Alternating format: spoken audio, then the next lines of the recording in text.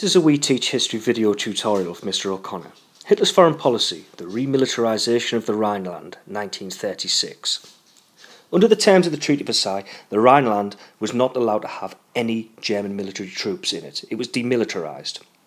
The reason for this is because the zone of the Rhineland bordered France, so the French didn't want German troops on their border. However, in 1936, Hitler took a gamble and decided to send troops into the region. This meant that he was actually changing the terms of the Treaty of Versailles. So this was a direct aim of his foreign policy. Here's where the Rhineland district is. It's an industrial area bordering on France and Germany. In 1936, Hitler simply sent in troops, not to occupy the region because it was already inside Germany, but to make a symbolic effort of going in there, to test whether the French and the British would do anything. Here's a quote where Hitler says it was the most nerve-wracking time of his life, because if the French had put up any resistance, Germany was ill-equipped to actually do anything about that. So Britain and France, if they'd protested, could have stopped Hitler at this point here.